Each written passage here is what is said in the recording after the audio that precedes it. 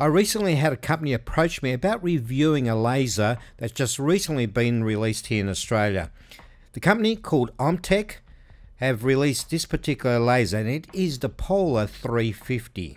This particular machine is a 50 watt CO2 laser, and it has a working area of 510 by 300 millimeters. I thought that working area would be perfect for my desktop. What I didn't realize was they're going to deliver a house. Yeah, I needed a forklift from next door to get it into my studio. On the plus side, the laser cutter engraver was so well packaged that a nuclear bomb wouldn't damage it. The first thing you see on opening the box is this honeycomb grid. And what that does is actually provide a level, stable surface for cutting the material, also reducing the possibility of warping. Those orange straps will come in very handy when we pull out the machine later. That's the handy little quick guide manual to be used when you set up the machine. And to open up the front of the box, just to make it easier to access the machine and pull it out, there's these metal tabs, and all I did was a pair of pliers and just bend it straight and then force the front cover off. You can really see how sturdy the packaging is, and it needs it because that laser cutter is actually quite heavy. Definitely needed two people to move it. There's no way one person will be able to pick that up. You get some samples as well of some basswood as well as some acrylic. Both pieces of material are 3 millimeters. And these are the rotary add-ons, so you can do cylindrical objects like tumblers and glasses, and there's a pair of them. One is below the other.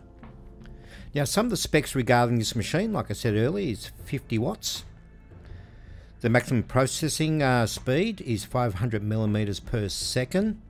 The connection's Wi-Fi, USB and Ethernet. I'll be using USB. Now, precision is pretty good, 0.0254 of a millimeter. Very precise. The air assist is what blows the smoke away from the actual laser head. Its power consumption is 600 watts. It's got a 5 megapixel camera just in the lid there, and also has a water chiller in the side of the machine. There are also some goodies inside the machine under the lid there.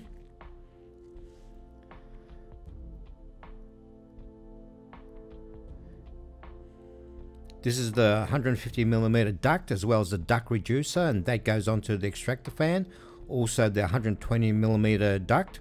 In this little box there's some bits and pieces like the USB stick, spare fuses, keys, cleaning swabs, texter, and that's your power as well as some USB leads as well. That's the 60 watt extractor fans, and that's controlled with a remote control.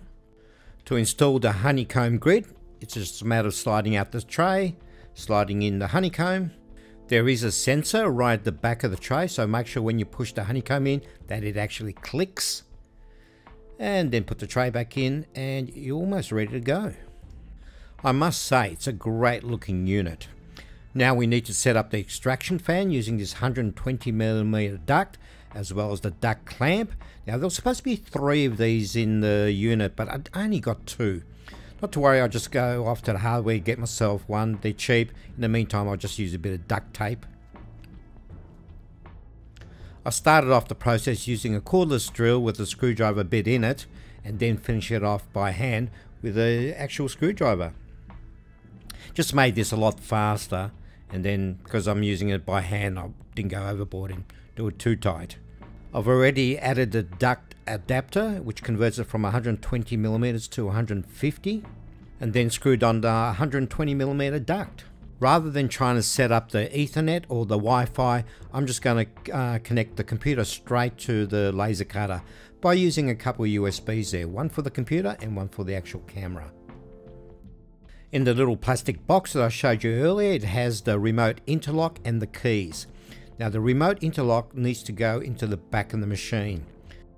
Now the 2 units are held together by a wire tie, so when you snip them off, you've got to be very careful you don't snip anything else, so be cautious in that little section. And this is what the remote interlock looks like, and this is where it goes. First, the power cord into the back.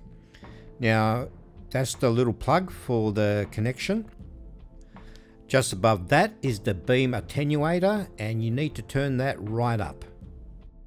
You then switch on the power at the back, head over to the front using the key, switch on the main power, and all the lights come on.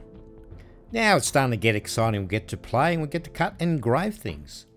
Almost.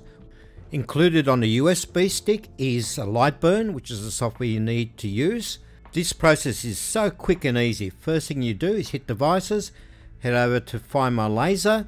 It then communicates with the laser and gets all the necessary details. And you use the second one, which is on COM3.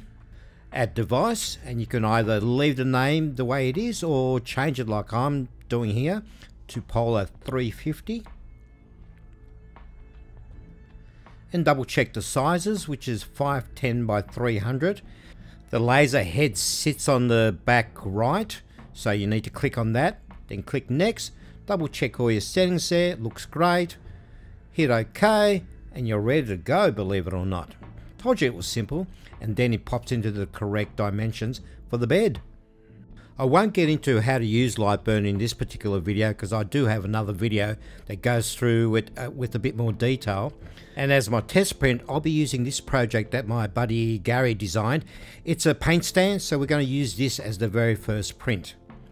Now, if you have a look, we've got two different colors here for the outlines. Now, the very top one is blue. Now, everything highlighted in blue will print first because that's at the top. The second one is black. Of course, that'll print second. Now, in this project, I'm using 3mm MDF. So we need to run that at about 17 millimeters per second at 100% laser strength. Those settings are just added to the middle right there.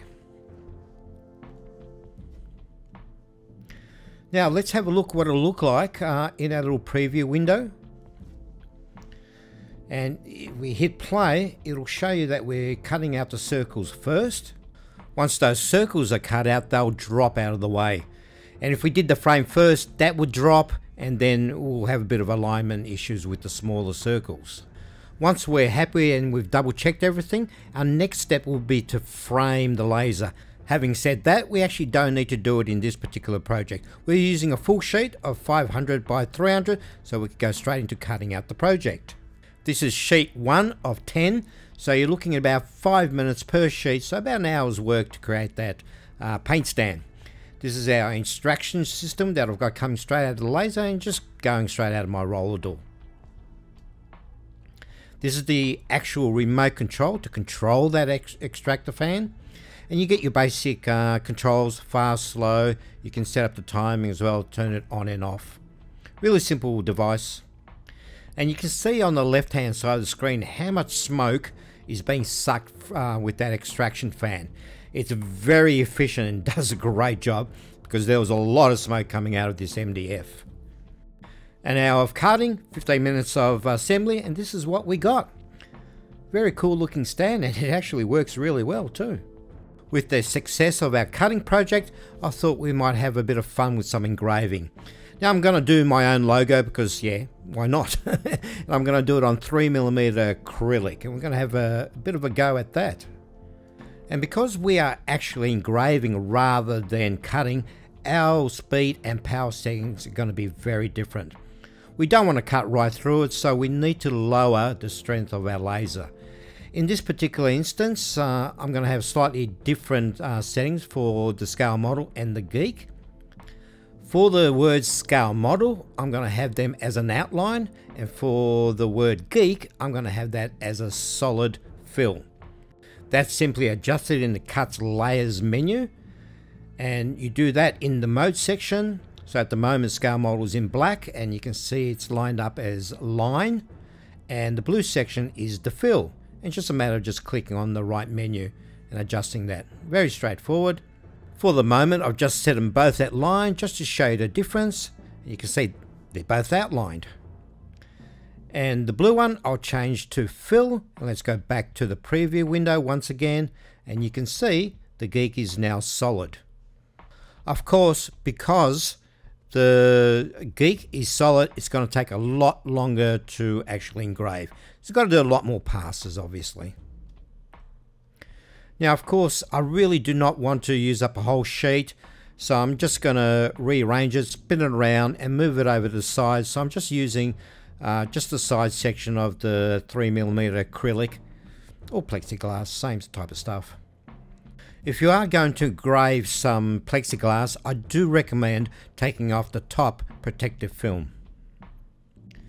Again, because we're using a full sheet of 500 by 300mm material, we won't need to frame the laser up.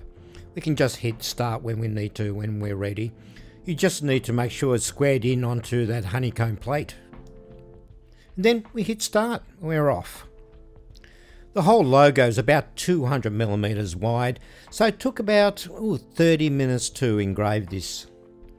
And the final result, well, it's pretty awesome. The word geek came up really evenly. It's got a great consistency in the passes of the laser. My only criticism would be the plexiglass ended up with some slight warping in it. Would I recommend this laser? Hell yeah. Is it pricey? Hell yeah. For me, this is a great addition to my workflow because not only do I do scale modeling, but I also do a lot of woodworking. This also opens up a lot of business opportunities like making those paint racks. First impressions of the unit are great. Over the coming months, once I dial in a lot more settings and also give it a good test run over those couple of months, I'll do an update video and let you know how I'm going with it. As part of the collaboration with Omtech, I've got this great special that's happening at the moment. If you use my promo code ScaleModelGeek, you'll get some great discounts on this laser from their website. I'll leave all the links and details in the description. Go check it out. Like I said, I thoroughly recommend this laser. It's big, it's solid, and it's powerful.